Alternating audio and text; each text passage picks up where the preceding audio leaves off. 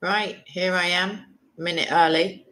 And what I'm going to speak about, or what we're going to learn about today, either or, is martyrdom, like generically, I guess, or in general, like a brief rundown of some of the most well-known. And then I'm going to focus on Alban, who was the first English martyr. And if I have time, I'm going to go on to one other early martyr and her story. So let's take a look overall at the concept and then we'll get on. So the original meaning of the Greek word martys, M-A-R-T-Y-S, was witness. So it didn't mean somebody who died for their cause at that time. In this sense, so in the sense of a witness, it's often used in the New Testament. However, because the most memorable or striking or, emphatic way that a Christian could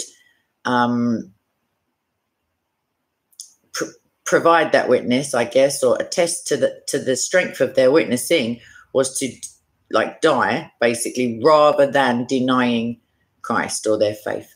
So the word soon began to be used in reference to one who wasn't only a witness, but specifically a witness unto death, as it were.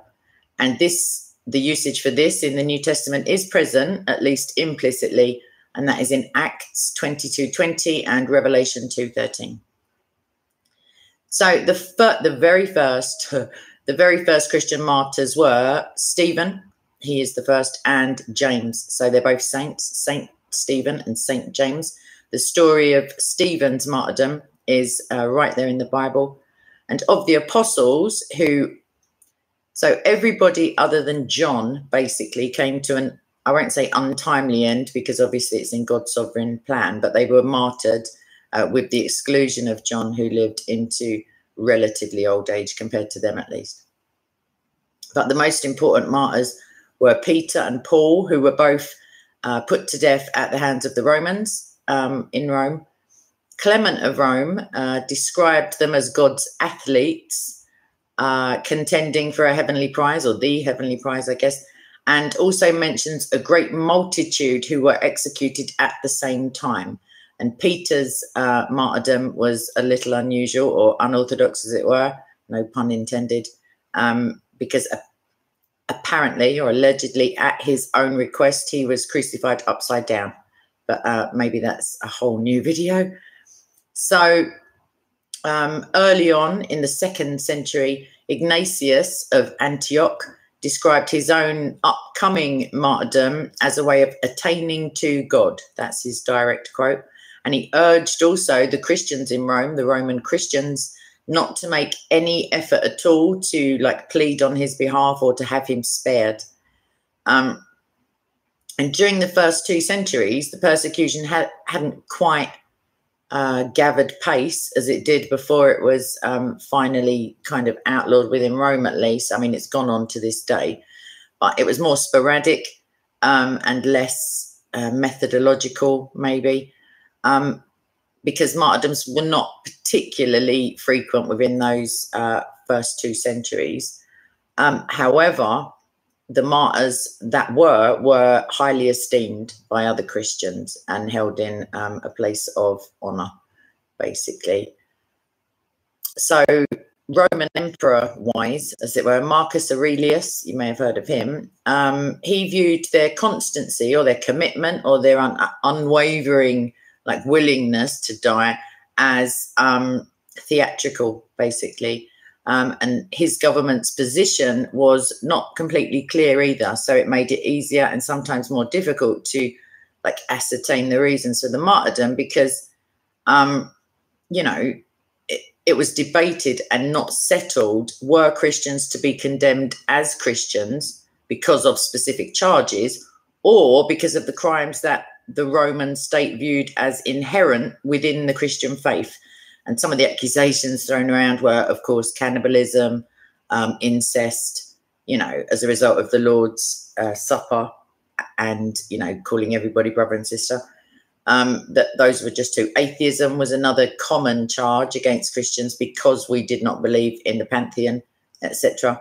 So anyway, they were ordered to prove how they had abandoned Christianity basically, and they would to do so in this manner by offering sacrifices to Roman gods. And the Old Testament for sure is pretty explicit about condemning such practices. So unsurprisingly, they refused to do it en masse and were then executed summarily. So as time went on, there was a fresh emphasis, I guess, on martyrdom, which could and was regarded as a substitute for baptism, interestingly enough. So in the persecutions under Decius, which was the middle of the third, like AD 250, and Diocletian, hopefully you've heard of him in my past videos, he was 4th century, 303 to 311, and that's his rulership, not his life. The authentic acts of the early martyrs were often replaced by legendary accounts, pseudo-epigraphia, just like made up stuff. You know, as an example of this, not one of the versions of the death of Ignatius is genuine. So, and there are many to choose from. The earliest surviving Christian martyrologies are the Syrian Breviarium Syriacum, possibly, and that's AD 411. So that's worth having a look at. There are like various, as I said, Christian persecution. I don't know why my computer's making noises. Christian persecution has continued unabated up until this day. However, we went through, you know, quite a wide ranging. I know what it is. We went through quite a long time in England, at least, for you know, Christian persecution by Christians, and I really should make a video about that. But those are annaled. All those, like for example, the Protestant martyrs. There's I think I have the book actually. It's like just full of them, and of course we martyred quite a few Catholics as well. So yeah, I'll maybe get to that. So that 411. Why am I doing it to myself? The Breviarium Syriacum, and also the Hieronymus. No, it's not. It's the Hieronymian-ish, and that's the mid-5th century, so just slightly after the other one. And that purports to be by Saint Jerome, and that is rejected, that claim, by critics. And Jerome, you may remember, actually, he wasn't quite martyred. He wasn't quite martyred, but he was shot full of arrows and miraculously survived. So then, I can't remember how he actually came to an end. So, yeah, so let's get on to Britain, England more accurately, because there was no... anyway, so Alban was won to Christ by a fugitive's praise of God, basically. The Roman Emperor Septimus Severus really detested Christianity. I mean, most of his fellows, or predecessors rather, weren't too fond, but he really did hate us and our religion. And when he came to Britain in 208 AD, obviously, he found Christians living there. And furious for this very reason, he ordered them all to be put to the sword. And a Christian priest, who is often given the name Amphibolus, fled before the imperial wrath was meted out. And in the town of Verulam, which is now named St. Albans, you may have like a foreshadowing of why, lived a man called Alban, and he was a high-ranking Roman soldier. And by the way, Christianity came to England via the persecution of Christians, so fleeing the mainland of, you know, Europe as it is now. So something about the behaviour of Amphibolus, the priest, led Alban to offer him shelter. And in spite of his status, I guess, as like a, you know, a wanted, hunted, you know, greatly sought after refugee, Amphibolus, even despite that, he never ever ceased praising God.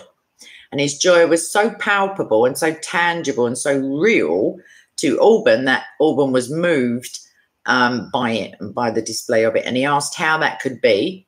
You know, how can you be under these circumstances and yet still praise God? And he was, obviously told about Christ and converted to Christianity brilliantly for his own soul. So the governor learned that Alban was harbouring a Christian fugitive at this point, and he sent soldiers to to drag the priest in. They were met by a man in a priestly robe. However, it wasn't Amphibolus, it was Alban. And when the governor saw this, he was apoplectic, basically. He was beyond furious. And since Alban had helped Amphibolus to escape, he said Alban must bear the punishment that was due to the priest, who obviously he'd got off. And at that moment, the governor was preparing to pour out a libation, which is a drink offering to his gods, which quite frankly could have been any of the pantheon. And now he ordered Alban to do the same.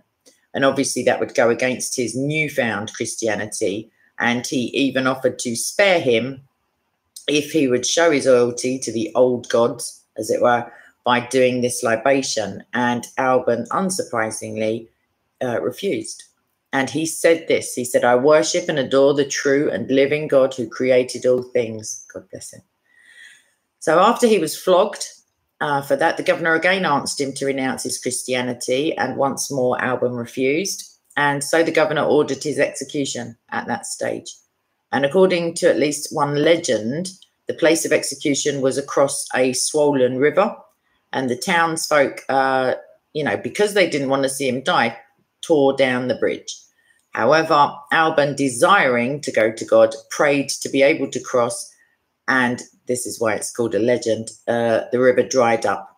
According to a differing legend, Alban was thirsty and a spring welled up to quench his thirst. So water is a running theme of these legends.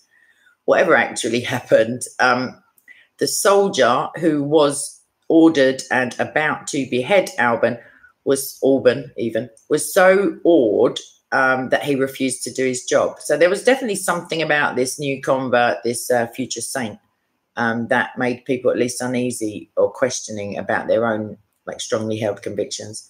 So this executioner became a Christian himself on the spot, and that's key to the power of martyrdom. Actually, a second soldier who was found who cut off both of their heads, basically, so it didn't extend. And legend says that the eyes of the soldier who struck the deadly blow immediately fell out. Although, yeah, we like a legend in England. Meanwhile, the priest, back at the ranch, as it were, Amphibolus, heard, hearing that Alban was to die instead of him in his place, he hurried along to the place of execution, maybe ill-advised, and he offered himself up, and guess what? He too was killed. Oh, shucks. So modern research, I guess, in spite of legend, indicates that the deaths took place on the 22nd of June in the year 209. So early 3rd century, before Rome, obviously, before Rome had ceased persecution of Christians. I think it was Constantine's conversion. So impressed by these events, Alban's judge ordered the persecution to stop. So we got a run on that, as it were, to avoid the rush. And although the date and other details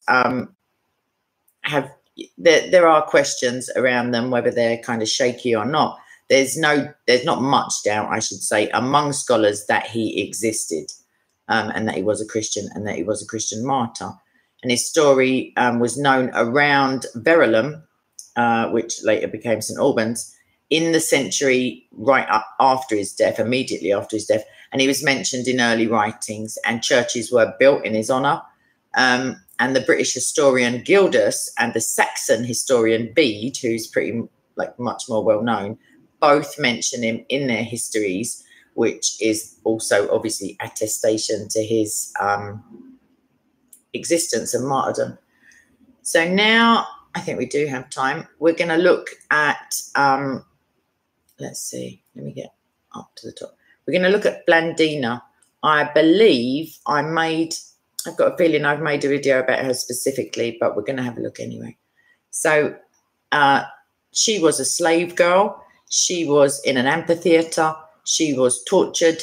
And whilst, you know, in the midst of her pain and suffering and, you know, embarrassment and like all of the other things that must come along with it, her words were recorded as this: I am a Christian and there is nothing vile done by us. So I imagine at that point they were, you know, generally like disparaging Christians. So even though the crowd basically detested Christians, they were forced to admit, like, that this woman, that basically, I don't think they'd ever seen a woman like it, enduring all of this stuff and still standing firm on the gospel. So that this was in the year 177 AD in Lyon, which was in Gaul, but is obviously now modern day France. Christianity, yeah, it was present, but only just. It had first come to Lyon a quarter of a century prior to that, when Polycarp, I hope you've heard of him, of Smyrna, which is now Turkey, had sent Pothinus, and that was he was sent as a missionary to Gaul in its entirety, not specifically Lyon. So Pothinus had established the Church of Christ in Lyon and in nearby Vienne. And as that church grew, the spiritual resistance, which, like, Satan's pretty well known for, but it became secularized, as it were, and it began to mount. And the persecution of Christians became a feature of this place, whereas previously it hadn't been so. Christians were shut out of their businesses. They were evicted from their houses. They endured all kinds of shame and dishonor and personal injury. Mobs formed to beat them, pretty much like in India nowadays, I guess, or in some places in India. You know, they were stoned, they were robbed, they were just basically mistreated to the extreme. And when believers were arrested and examined by the authorities within that city, they again just boldly confessed their faith in Christ. There was nothing that would deter them from doing so. And they were imprisoned at that point to await the arrival of the governor of the region. So some of the servants of Christians, the house, you know, the housemaids, etc., who were non-Christian, were also, by extension, arrested just for working for Christians. So they were seized and imprisoned, and they feared being tortured. And unfortunately, because their, like, I don't know, their moral compass wasn't like centered in the gospel, they devised, just at the fear of torture, they devised like many false accusations against their employers, the Christians, such as the tried and tested cannibalism, incest, obviously, and other like much more shameful practices, to be honest. And these accusations, unsurprisingly, to be fair, enraged the mob even more prior to the arrival of the governor. So in this region and in that time, in that year, August the 1st was a holiday, and it was a holiday in remembrance or to celebrate the greatness of Rome and of the emperor. And the governor was expected to be patriotic, or especially patriotic, by sponsoring the entertainment for the entire city, like as a show of, I don't know, opulence maybe, or whatever. So it was expensive, obviously, to hire gladiators, wrestlers, boxers, other like fighting people for these spectacles, this entertainment. However, it would be a lot cheaper to just torture the Christians as part of the holiday entertainment. It's ridiculous. So they were confined in the most awful, darkest, dingiest, dampest, disease-ridden area of the prison. Many of them suffocated there. That's attestation to the conditions that they were placed in. Some were placed in stocks. If anybody's unaware of what stocks are, they're like a wooden couple of cross beams. There's two. Some of them have got holes for feet. Definitely a head hole, as it were, for your neck. So then the wood comes down, then your arms are attached in this fashion, and then potentially your feet, your ankles also. Where I grew up, there used to be some, not in use, obviously, but they were used at least in London, they would the people in the stocks would be pelted with rotten vegetables, etc., for whatever misdemeanor they'd been convicted of. So it was, a form of civil punishment. So some of them were placed in stocks. Others were placed in a hot iron seat where their flesh was obviously burned off. And this was literally like a human barbecue. They were chained over a grate of burning coals. So similar to like a pig in a luau, I don't know, like just, roasted meat, basically. An example of this, like barbarous, is that a good enough word? Like, I don't know.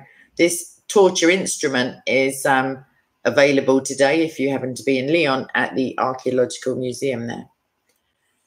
So it seemed impossible that any Christians would live at this point, having all been tortured so like horrifically. And yet they were strengthened by the Lord, and they exhorted each other and they encouraged each other even then in their faith. So Pothinus, who you remember was the missionary, the 92-year-old bishop of Lyon at this point, he died in his prison cell 2 days after his torture at the judgment seat, which again was the basically sitting and having the flesh of your backside burned off.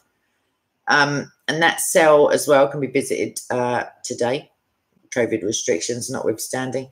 And it's about the size, this instrument, of, it's just like teensy. It's like a washing machine or a dishwasher. And that's the cell. That's what he was brought out of. And this is, I guess, how people suffocated, because he would have, he was a bishop of Lyon, so he would have been afforded potentially ever so slightly, preferential treatment. And maybe he got to be in his cell alone. But basically, we're talking not even like 60 centimeters across, maybe, and 80 deep, something like that. Just a cupboard, you couldn't sit down, and you certainly couldn't lie down. And to be fair, it was that cramped that he couldn't have even stood up straight. So it must have just been horrific, although not in comparison to being burned alive. So Sanctus, who is from Vienne at that time, he was a deacon. He stood firm also in his faith, even after these red hot plates, were fastened to, let's go with the most tender parts of his body. And basically he was just one complete bruise and wound. There was not much of him that was uninjured. He was an example, that I'm reading a quote now, for the others, showing that there is nothing fearful where the love of the Father is, and nothing is painful where there is the glory of Christ. And I would add to that, perfect love casts out fear perfectly. So obviously there will be no fear where the Father, where God truly is. Or if there is, it's, it's not needed. So after enduring this torture, some of these Christians who were still standing, at least, were taken to the amphitheatre where they were devoured by wild beasts. And that was in order to entertain the crowd.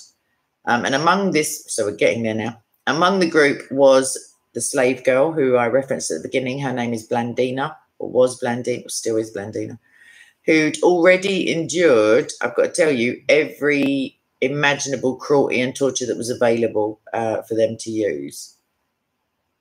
She was suspended on a stake. She was exposed to these wild beasts. And because she appeared to be hanging on a cross, and because of the intensity of her prayers, she was an inspiration to other Christians. And when they looked at her, obviously they were reminded of Christ's sacrifice for them and for us. And they would have, it would have come to mind, I assume, that everyone who suffers for the glory of Christ will enjoy eternal fellowship with the living God, basically. None of the beasts touched her at the time, and she was taken down from the stake and cast back into prison. And the Christians believed that God had preserved her for other contests, so that her victory, over this evil might be greater when it came. So on the last day of the contests in the amphitheatre, Blandina was again brought in with Ponticus, who was a boy around 15 years of age at the time. And every day they'd been brought to witness the sufferings of the others, basically, and pressed to deny their faith and to swear by these idols. Ponticus died first of the two. Blandina remained to the last. She'd encouraged basically everyone at that point, or all the Christians at least, and she saw them, you know, going on ahead of her to Christ. And so now that she knew she was the last, she was also ready to go. And she faced her death rejoicing, as if being called to the wedding feast as opposed to wild beasts. So the report stated that after the scourging and after the wild beasts, after the roasting seat, she was finally enclosed in a net and thrown in front of a bull. Having been tossed around by the animal, but this is the report of the time, but feeling none of the things that were happening to her on account of her hope and firm hold upon what she had been entrusted, and her communion with Christ, she also was sacrificed. Big in the game, this woman. So after the bodies of the witnesses were exposed, then for 6 days, they were burned to ashes and thrown into the Rhone River. And the bodies of those who'd suffocated in prison were thrown to the dogs, and guards were stationed to prevent the remaining Christians who were living from burying them even, because they just deserved no respect whatsoever. And the pagans hoped that by these events they would prevent the hope of the resurrection, basically the hope that we have in Christ. They'd obviously not read that there is no greater love than that a man lays down his life for that of his friends, because, well, maybe they should have been reading more or learning to read, or just stop being pagans, basically. But, yeah, so I think I'm going to stop there, because it's pretty distressing, really. She's pretty impressive as it goes. Like, if you have to be martyred, go out in style, I guess. I don't know. Like, just literally savaged by a wild beast, have your backside burnt off, like hung on a cross, you know, all of this stuff, and then just netted up like some sort of, I don't know what, and chucked in front of a raging bull. But apart from that, she was having a good day, because she was rejoicing.